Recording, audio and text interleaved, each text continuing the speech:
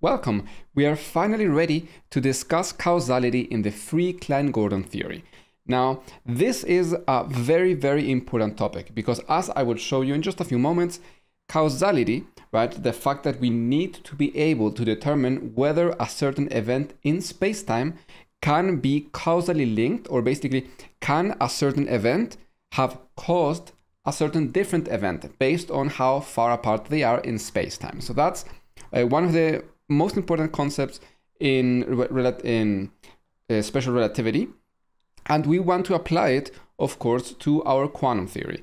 And as we will see, that used to be an issue in quantum mechanics, but it is one of the things that we will solve in quantum field theory, and the way that we will solve it is actually very interesting. Rather, it has already been solved by just creating this theory, but it's going to be very, very interesting to see the implications of what we will get. So stay with me and we will get there.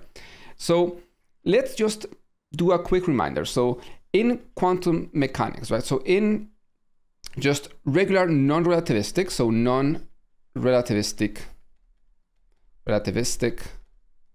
quantum mechanics, we had the amplitude for a free particle that will propagate from a certain point x0 to x. And as you might recall, it looked precisely like this. And here, now let's do the case where we have a free particle, right? So that means that the Hamiltonian is going to be p squared over 2m, right? So this is a non-relativistic particle. Let's just plug this in. So we get bra x e to the minus I p squared t over 2m x0. Okay, so now we want to work around with this a little bit. So let's now use the completeness relation here.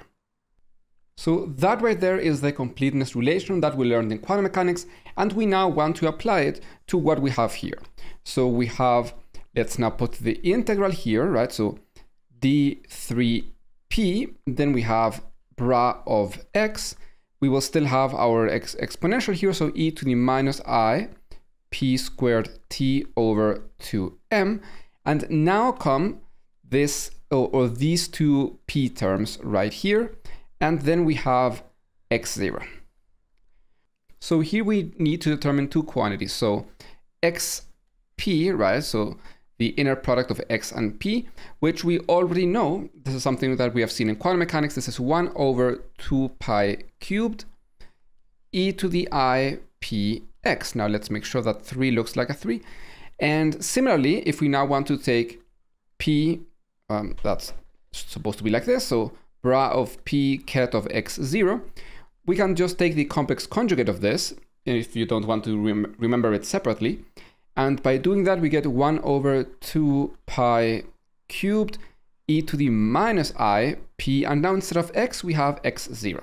So now plugging this back into the amplitude u of t, well, what do we have? So this would be still our integral. So integral here, d3p, and then we have this bra x ket p, which we already saw here is e to the I px divided by 2 pi cubed.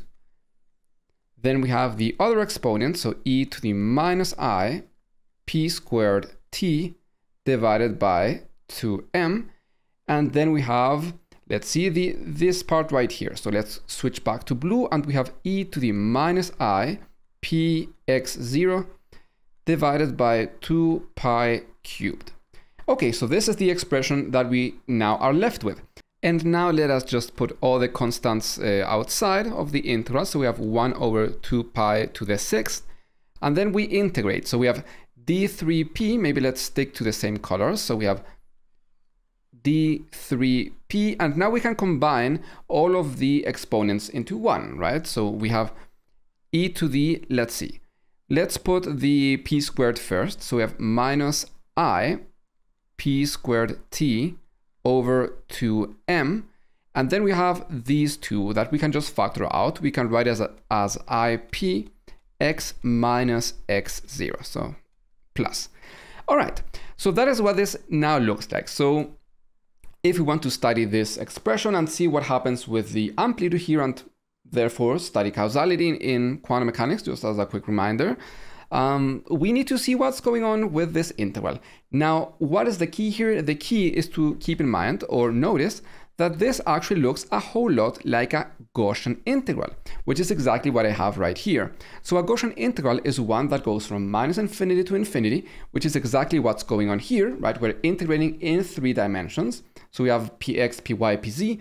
Each one goes from minus infinity to infinity. We can take any possible value there. And we have in the integrand e to the minus something times the variable of integration squared. So in this case, we have p squared, but we also have this annoying term. So we can't really use this right away. Otherwise, it would be very easy. So what we need to do is going to be to complete the square, turn that entire monster in the exponent into simply e to the minus something times the variable squared. So let's do that. So let's complete the square. Okay, so we have minus I p squared t over 2m plus I p x minus x0.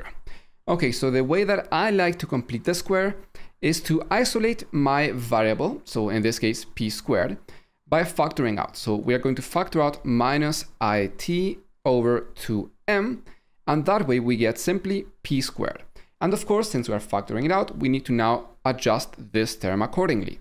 So this would be minus, the I is now outside, it still has the P, and there was no 2m here, but we still factor it out. So we need to now multiply by 2m, and we have to divide by t. That way, if we multiply back in, the minus cancel out, the t cancel out, 2m cancels out, and we are back there. So simply x minus x0. All right, so we have that. Now let's actually do the step of completing the square, right? So let's continue. So we have minus it over 2m, and now we complete the square. So what do we have? We have p minus, we have to divide this by 2 and remove the p. So we have mx minus x0 divided by t, and this thing squared minus the second term squared. So minus m squared t squared x minus x0 squared. Okay, so now we have successfully completed the square. So the exponent that we have up there is equivalent to what we have right here. And now this may not look like much of an improvement, but I promise you it is. So let's now plug it back in. So let's see. We have u of t, which is going to be 1 over 2 pi to the 6th, and then we integrate the 3p of e to the all this beast. But we know that that beast is equivalent to this thing right here. So that is e to the minus it over 2m, and well, now everything else. So this is p minus mt. Okay, so now what we're going to do is going to be a change of variables, because we are almost there. Even though this looks very, very, very ugly, we are almost there. Why? Because here, if we just multiply through, you're going to see that this is going to get a lot simpler. Let us now just do a quick simplification here, right? So we know that we can separate these to the exponent as if there was an e right here, right? E to the this power. And so let's multiply through by what was factoring outside. So the minus would cancel out. We get an I here. The squares will cancel out, and we get a factor of 1/2. And with that, we can now lose that big parentheses, and we have now this exponent all by itself outside. So now let's take it out. So now we have e to the im over 2t divided by 2 pi over 6. And this is still multiplying by x minus x0 squared. And now we have, well, all that thing. So then we still have all of this that hasn't gone anywhere. So to turn this now into a Gaussian integral, let's use a change in variable. So let's say v is going to be p minus m over t x minus x0 squared, and thus dv is simply going to be dp. So that's a pretty easy change in variables. And now let's plug it in. So u of t is going to be, well, the exponent in front. And then we integrate now over dv.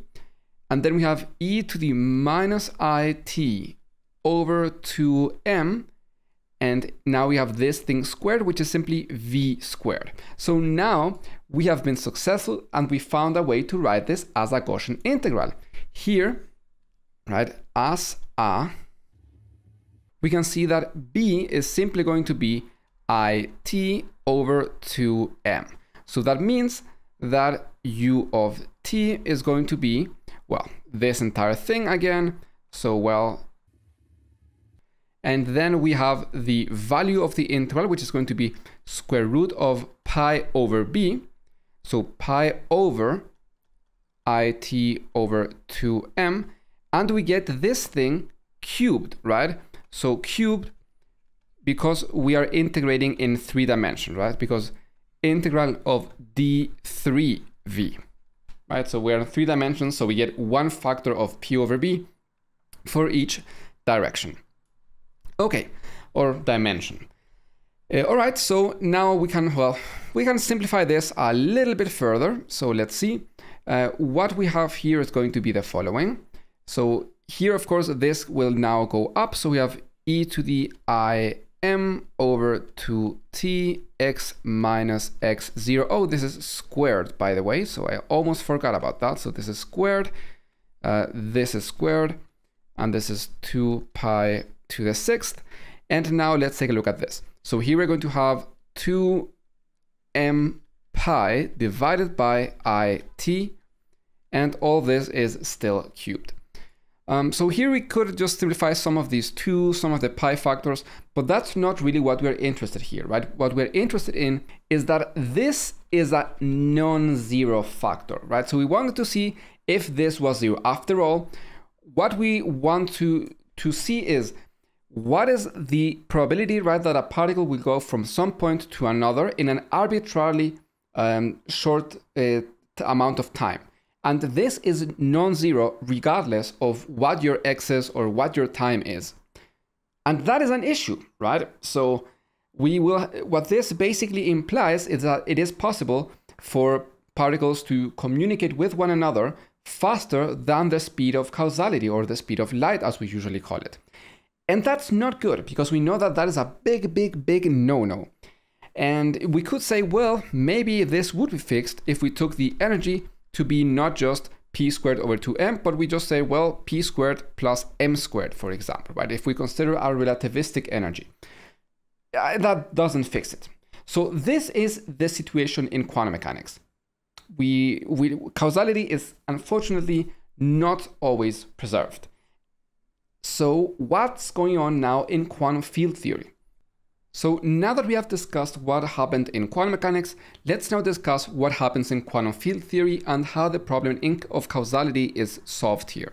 So let's begin with the Heisenberg picture, right? Here the amplitude for a particle to go from some point in spacetime y to x is going to be the following. So it begins, this is bra of x, ket y, right? So this is nothing particularly new.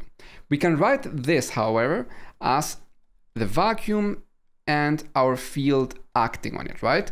And similarly, we can now have our field act on the vacuum there. So we are just going to write it like this. And we are going to call this is going to be our propagator. Right? So far, just makes sense. Nothing particularly new, mostly the fact that we are now going to be working with fields. So let me quickly remind you what the expression for our fields is. So this right here is what we had found the fields to be. So we just have to plug this in. So this is now d of x minus y. This will be, well, let's plug it in. So we have 0, and then we have integral d3p 2 pi cubed 1 over square root of 2ep, and then a p e to the minus I px plus a p dagger e to the I px. Let's make sure that this actually looks like a dagger and not like a plus sign. So let's put it over there. All right. And then we have phi y, right? So the field in y. Now we have to consider that this can also have a different momentum. So we need to now use a different variable. So this will now be integral d3q 2 pi cubed, and then 1 over square root of 2eq. And now we have the same thing here, but aq e to the minus I p, sorry, not pq. So e to the minus I q y. And then we have plus aq dagger e to the I q y. And of course, there's still 0 right here. Okay, so now, of course, doing this calculation would be quite lengthy. So let's just take a look at the AP dagger, AQ dagger, because we know that there are some relations with them and the vacuum, right? 0 here, the vacuum. So notice the following, or remember the following. We know that AP, the destruction or annihilation operator acting on the vacuum, will give us 0. And this is, of course, also true for Q. And we also know, you can basically take the complex conjugate here, that the AQ dagger and AP dagger in this configuration will also be 0. Okay, so those expressions will be 0. So let's take a look at what we get. So let's only take a look at, okay, so let's only take a look at those. So multiplying the first term with this, we get 0, AP, AQ, 0. AQ 0, that's 0. Next, then we have AP, AQ dagger. So we have 0, AP, AQ dagger, 0. Now we look at this. Is any of these going to be 0? It doesn't look like it. So far, let's keep it. Now the next one, AP dagger. So we have 0, AP dagger, and then we have AQ. But this is 0, right? So this thing right there is 0, right? Right there. And well, we have that thing again in the next one. We have AP dagger, AQ dagger. So this thing here is going to be AP dagger, AQ dagger. But this one right here is 0 again. So we're only left with this term right there. So knowing that saved us a lot of time. So let's plug it in. So we have dx minus y. So then we have vacuum, and now come both integrals. So we have integral. So we're integrating d3p, d3q, and each one has a 2 pi cubed associated with it, so just 2 pi to the 6th. And then we have 1 over. Then we have square root of 4 EP EQ. And then we have now this product. So here, what is left? Only AP AQ dagger. So only this times this. So we have AP e to the minus I px AQ dagger e to the I QY. So that's the only one that actually survives. So let's maybe move this around so that we get the A's together. So this would be AP AQ dagger e to the minus I px plus I QY. Okay, so now maybe let's just change the notation slightly, put this inside. So let's write it as follows. So maybe let's just put the vacuum in there. And with that, we can now look for an expression for this thing. So 0, let's put maybe the exponent outside. So e to the minus I px plus I QY. And then we have vacuum AP AQ dagger and vacuum again. So here, keep in mind, we know a few things about this. We know that, so maybe let's put it like this. So let's say reminder, so that this is very clear when I publish the notes later into my Patreon page. So reminder that the commutator here between AP and AQ dagger is going to be 2 pi cubed delta cubed of P minus Q. However, keep in mind that this commutator is going to be AP AQ dagger minus AQ dagger AP. So you can here basically find what this expression is. So you can see that AP AQ dagger is going to be, well, this part right here, 2 pi cubed del cubed P minus Q plus AQ dagger AP. So we can now plug it in. And I mean plug it in there, by the way. So that would be e to the minus IPX plus IQY. Then we have the vacuum, and then we have this thing. So again, 2 pi cubed del cubed P minus Q. And then we're going to have finally this AP AQ dagger thing here, turned into this. So plus AQ dagger AP, and then the vacuum again.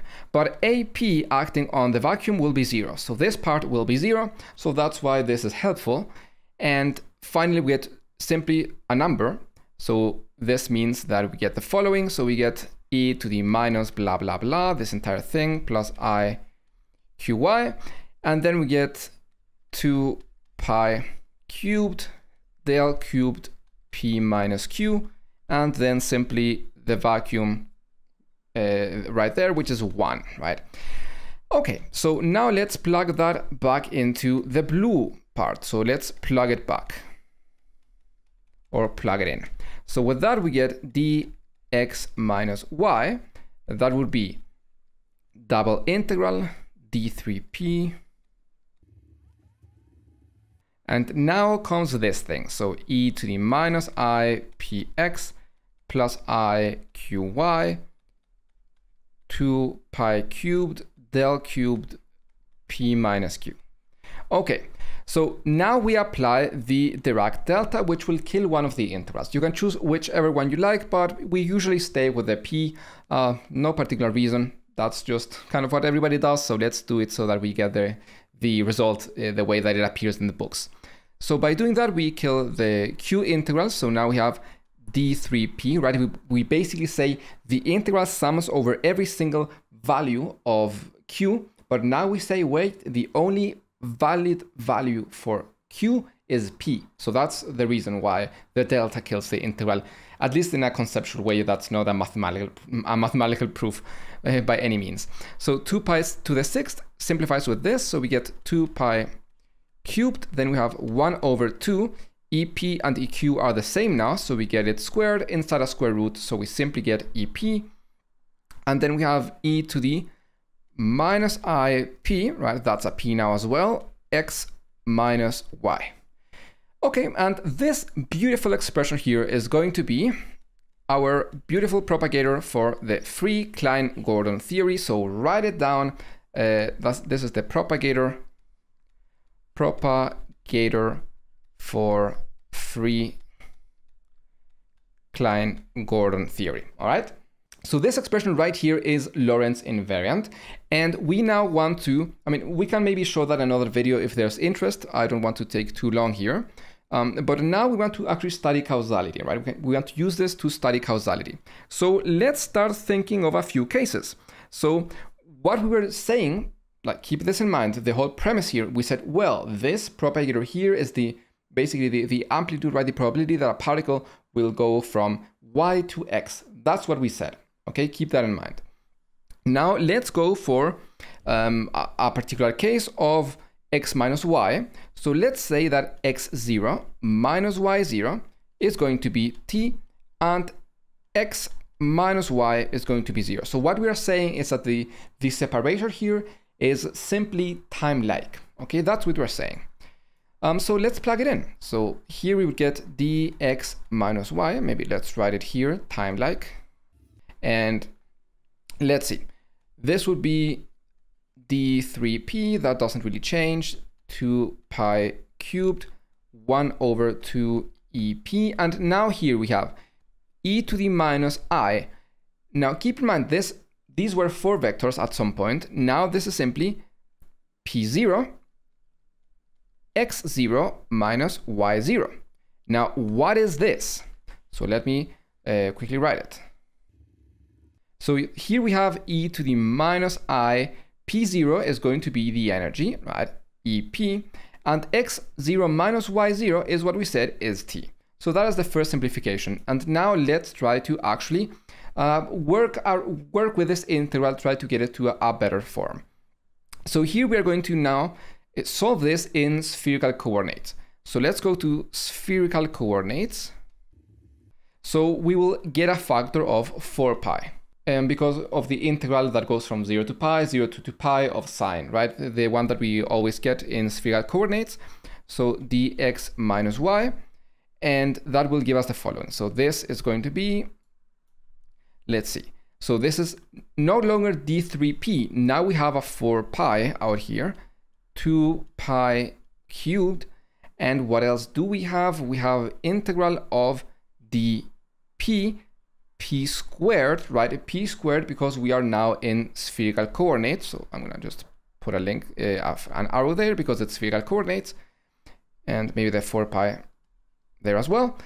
And what else do we have? We still have this factor of 2ep and then e to the minus I ept. And of course, this integral now goes from 0 to infinity. Okay, so now what we're going to do is that instead of solving this integral with respect to p, we're going to do a change of variable and do it with the energy. So we're going to find a connection between energy and momentum, which we already know, right? We know that EP, so maybe let's write it here, change of variables. Change of variables. So let's do it like that. And with this change of variables, we get that this is p squared plus m squared, and thus we can find that p squared is going to be the energy squared minus m squared. So we can now find the differential. So 2p dp is going to be 2ep dep. And well, the 2's cancel out, of course. So this and this cancel out, and we can now plug it in. So let's see. So this 2 will cancel out with that, and we get 2 pi over 2 pi cubed. So 1 over 2 pi squared. Now our integral, when it used to be 0, right? When p is 0, now we are at m. So we're now integrating from m to infinity. So m to infinity of dep, right? pdp is ep dep. So one of those p's goes away. We have ep, but we still have one p left. E to the minus I ept, and we now divide this by ep. So the eps cancel out, and we now want to replace that p. So this is going to be, and now what is p? Well, the square root of ep squared minus m squared, and then e to the minus I ept. Okay, so now this is the integral that we have to evaluate, basically. Unfortunately, this is not really easy. This is going to be a Bessel function, and it's really nasty. I went through the process, and honestly, I do not believe that it will bring particularly much. It is way too much trouble for what we're doing. So what we are going to care about is what happens as t goes to infinity. So basically, that's what we care about. Not necessarily to solve the integral, but to understand what happens as t goes to infinity.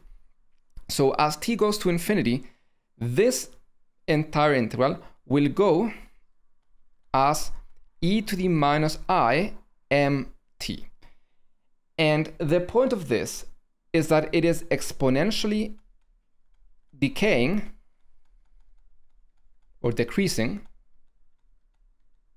or vanishing, but non-zero. So that is very, very, very important.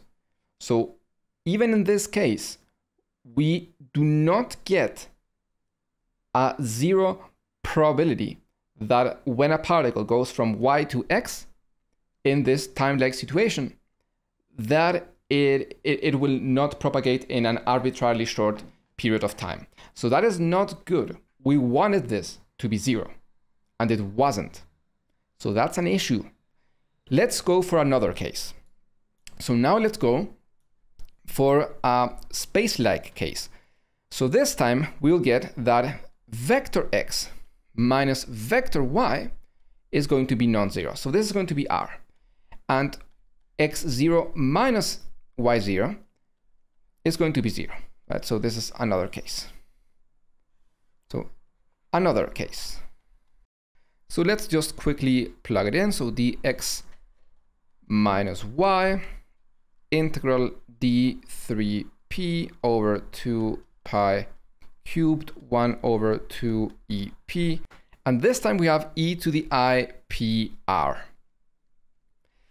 Okay, so what we're going to do now is the following.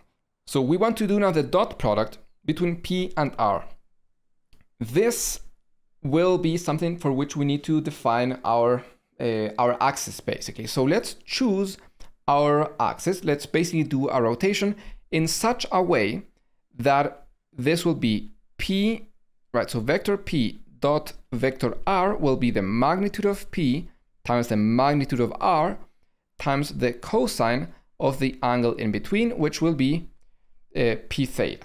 And let's just align our vector r with the z-axis so that this angle right here will correspond to just the angle that we will use in the integration. So that is the whole point here. So we will now go again to spherical coordinates. So we will choose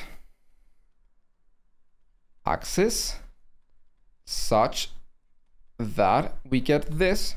And now we do spherical coordinates. So spherical coordinates. Okay, so we have dx minus y. Maybe I'll just quickly write this down without the spherical coordinates and then I will include them. So e to the now I p r. So this would be I p r cosine of p theta. And now let's actually do the switch. So here with red there. So with this we get integral. So first we have a factor of 2 pi, right? A factor of 2 pi because we have no sort of phi here. The integral from 0 to 2 pi can just, it's just 2 pi. Then we have integral from 0 to infinity, integral from 0 to pi, and maybe let's separate them a little bit. So from 0 to infinity we have dp, and this would be the factor 2 pi cube.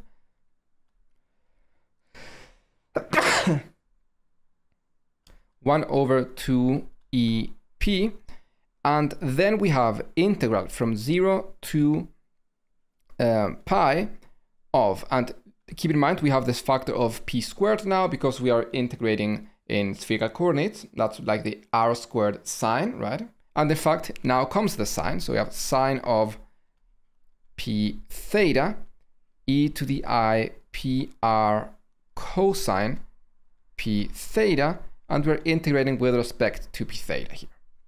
Okay, so now we want to do that integral. So this right here,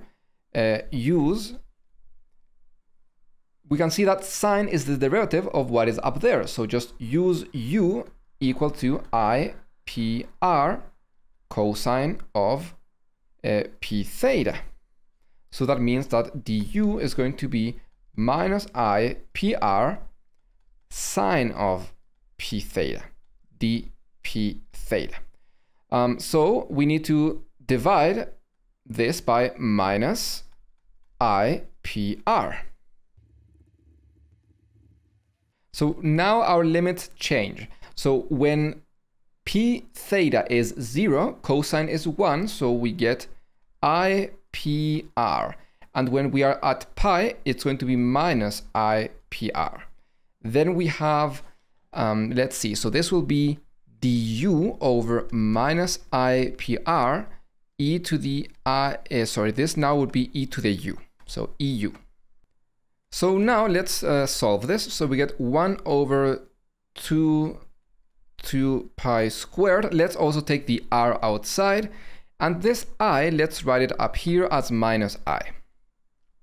Okay, then we have integral from 0 to infinity of dp. Now, one of these p's will cancel out with that one, so we get dp times p divided by 2ep.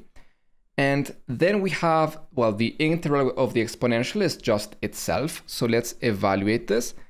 And keep in mind, we have still a minus sign down here, okay? So we haven't forgotten about that. So we have e to the u evaluated at minus IPR, so e to the minus IPR minus e to the IPR, and all of this divided by minus 1. Okay, so now, again, use that EP is equal to square root of p squared plus m squared, because now we want to start looking at this integral. And we will also separate both integrals. So we'll apply this minus sign and separate the integrals. So by doing that, we get dpp divided by 2 square root of p squared plus m squared. And then we have e to the minus IPR with a minus sign in front. Actually, maybe let's take the positive first. So this is going to be e to the IPR. And then we have minus the integral from 0 to infinity of dp times p divided by 2. Actually, this 2 we already took outside. I just noticed. So I was considering it twice. So thank God I noticed. Okay, so that's square root of p squared plus m squared. And then we have e to the minus IPR. Now we can have p go to minus p in the second integral. And when we do that, we are going to get the following. So let me maybe just quickly copy paste this so that I don't have to do it again. Now we are going to get a minus because of this p, so we get plus.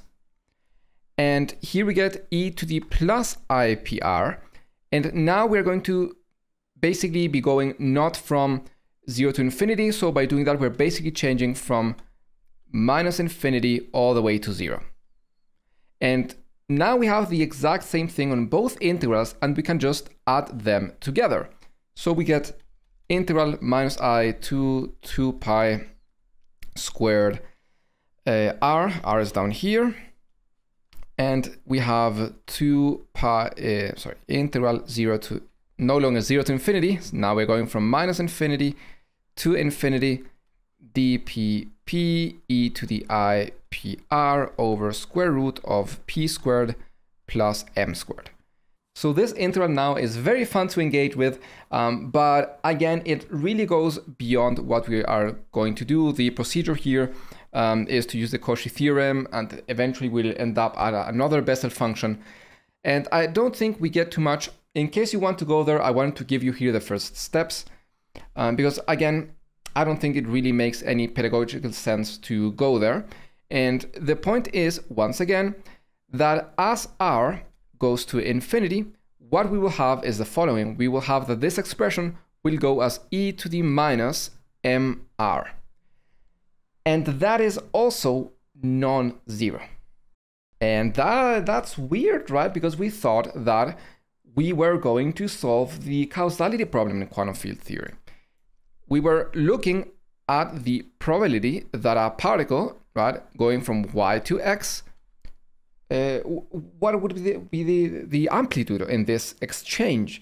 So it turns out that we are not really prohibiting basically faster than light communication here.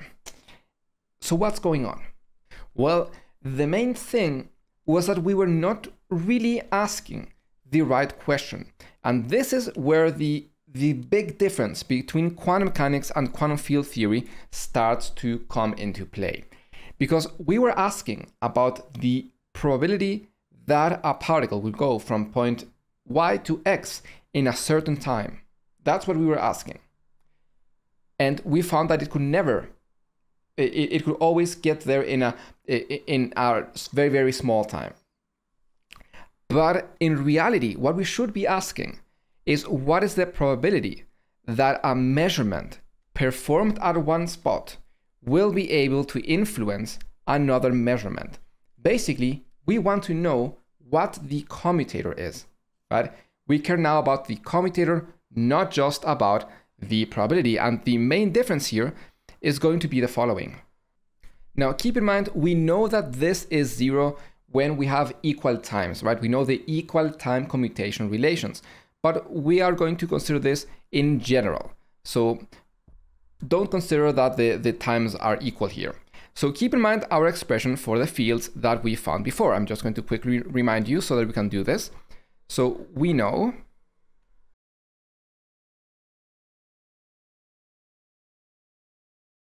so here, let's just quickly go ahead and write this. So this would be, take a breather.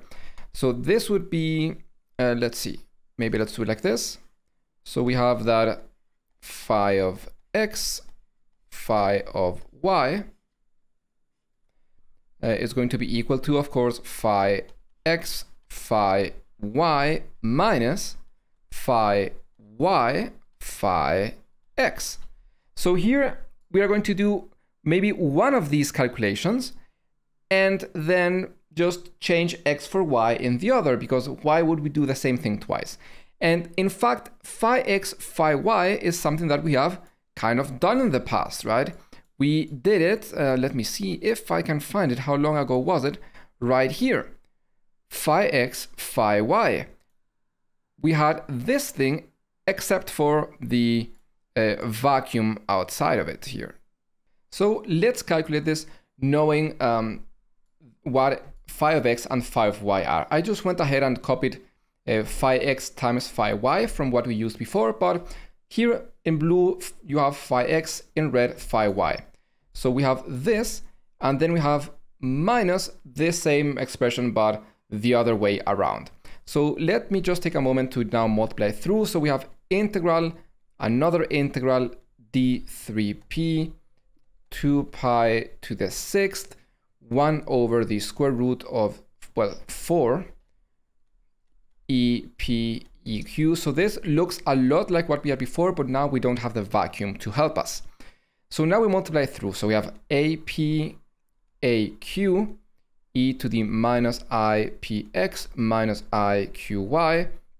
And then we have plus AP AQ dagger e to the minus IPX plus IQY. Now we go for this and this, so that would be plus AP dagger AQ e to the minus, or rather plus IPX minus IQY, and finally we have plus AP dagger AQ dagger, and we have e to the IPX e to the IQY.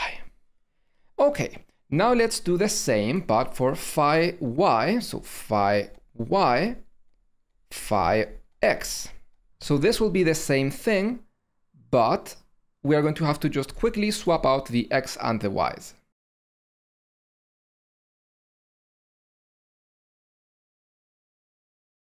Okay, so now just like before, we are going to multiply through.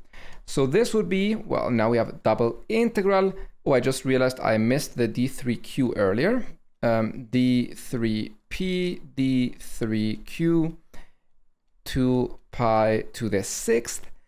And then what do we have? We have 1 over square root of 4 EP EQ. So that part, of course, is not different from what we had before.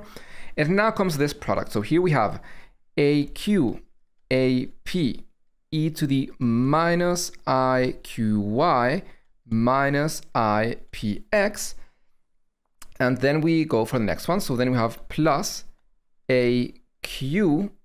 So AQ, AP dagger e to the minus IQY plus IPX plus AQ dagger AP e to the IQY e to the, minus IPX. And finally, we have a q dagger, a p dagger, e to the I qy plus I px. There we go. And now we are going to actually take a look at the commutator, which means subtracting these two. So phi x comma phi y means to subtract these two. So phi of x, phi y minus phi y, phi x. So let's take a look at them. So of course we're interested, we have all the integral terms, right? So integral, but let's take a look at the interesting part. So all the creation destruction operators. So here we have AP, AQ, AQ, AP, and then the same thing. So we get AP, AQ minus AQ, AP, and all of this times e to the minus I px minus I qy. And this is nothing else than the commutator of AP and AQ. And now what is that, as you might recall? It is 0, of course. So let's see, what do we have next? So we already took care of this and of this.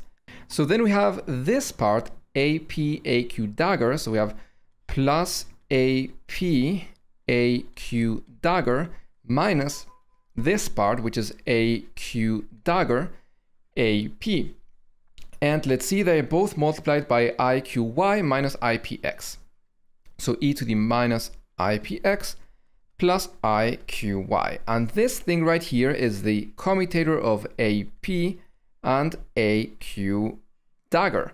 Now this thing is going to be 2 pi cubed delta cubed of P minus Q, as we saw before. And let's see, what else do we have? Then we have, so we consider this, now we need to go for this term. So that would be plus, this is AP dagger AQ minus, now we go down here, AQ AP dagger. And this is all multiplied by e to the minus IQi IPX. Yes, just double checking that this all works out. And then we have this would be the commutator of AP dagger, comma, and this would be AQ. So this is the same as minus the commutator of AQ AP dagger, and we know what this is. This is simply going to be minus 2 pi cubed del cubed of P minus Q, or Q minus P, doesn't matter. Okay, and then finally we have one more term. So this is going to be AP dagger, AQ dagger. Well, that's going to be 0, right? 0, why? Well, because the commutator of AP dagger, AQ dagger, well, that's simply going to be 0. So I just made it a little bit faster. Okay, so knowing all that, what do we get? We get the following. So let's go back here. We get the integral and all of these monsters. So double integral d3p d3q 2 pi to the 6th 1 over square root of 4 e p e q.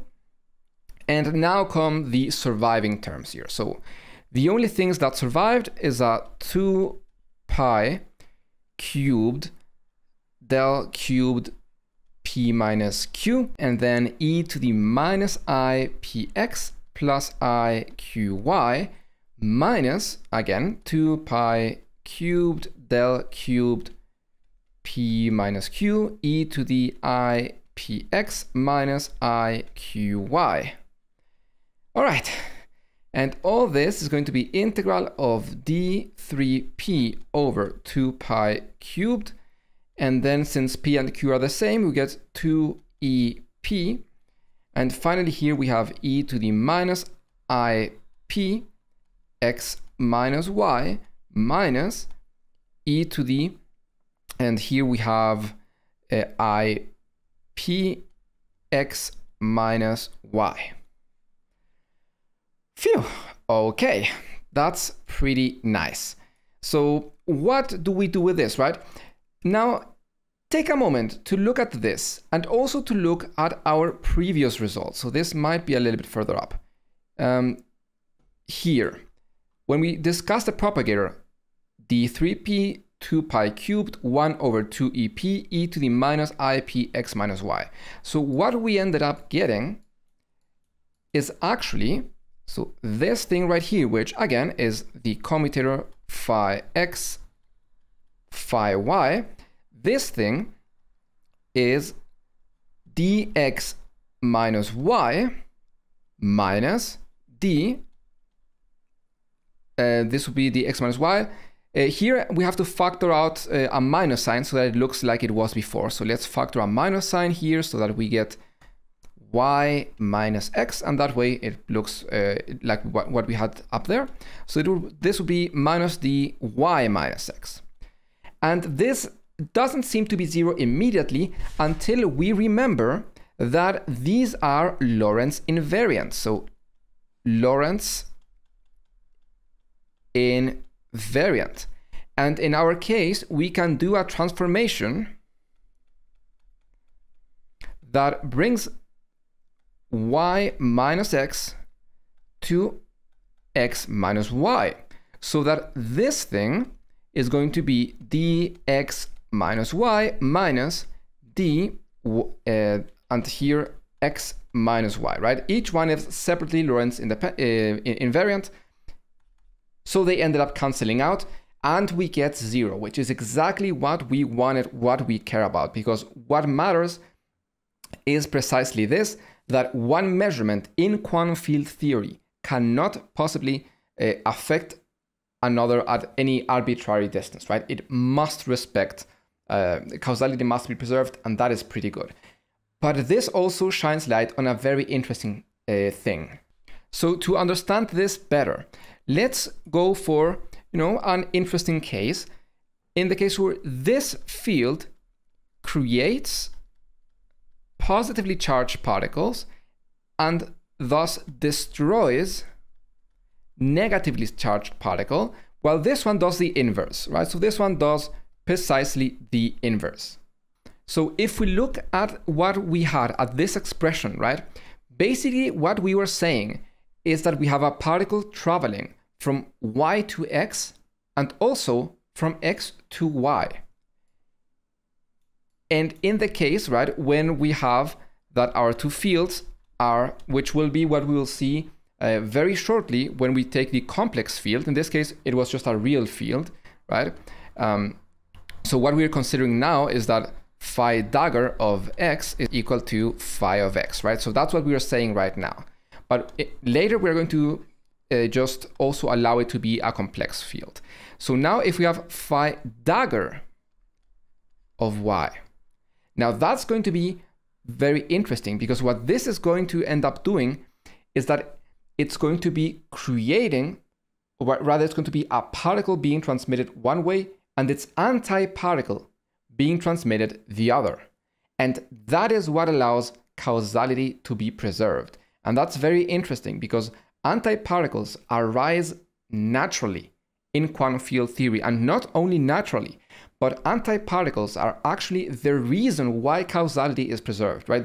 It is interconnected. Without antiparticles, quantum field theory could not preserve causality. And that I think is very interesting. Now you might say, well, what's going on in free Klein Gordon theory? Well, in our case, it simply happens that our particle is its own antiparticle, right? Which we know there are cases of, such as the photon, for example. So that's quite interesting, I'd say, right? So that is the main conclusion. That was the problem in quantum mechanics. This is something that you must consider. We cannot ever really consider a single particle framework, because the nature of communication, right, between events is multi-particle. So we have to work with a multi-particle framework, which is precisely why we are working in quantum field theory. So there we go. I hope that this video was useful to you. If it was, please, leave a like on the video, comment and subscribe. And maybe consider checking out my Patreon. I will have the lecture notes of this and all following videos in there. So consider supporting me there, and you will also have access to the lecture notes. So thank you very much for watching, and I'll see you in another video.